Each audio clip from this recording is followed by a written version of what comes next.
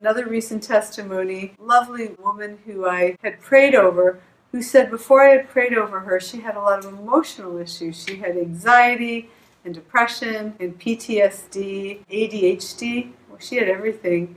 And she said whenever she would be in a crowded room with people, or she would walk down the street and be in a crowd of people, she thought everybody was looking at her real negatively and judging her and putting her down. And she said after she got the prayer, after I prayed for her medically and spiritually, to balance everything the way that the Lord created her, to bring her back to her perfect creation, it was incredible because at that time, she said all of a sudden, nothing bothered her anymore. She said she could go into crowded rooms, she could go down the street, and she said she didn't feel paranoid about people judging her or feeling uptight. She said she can learn much more easily, all the symptoms are gone, the anxiety, depression. So she had a wonderful, wonderful healing.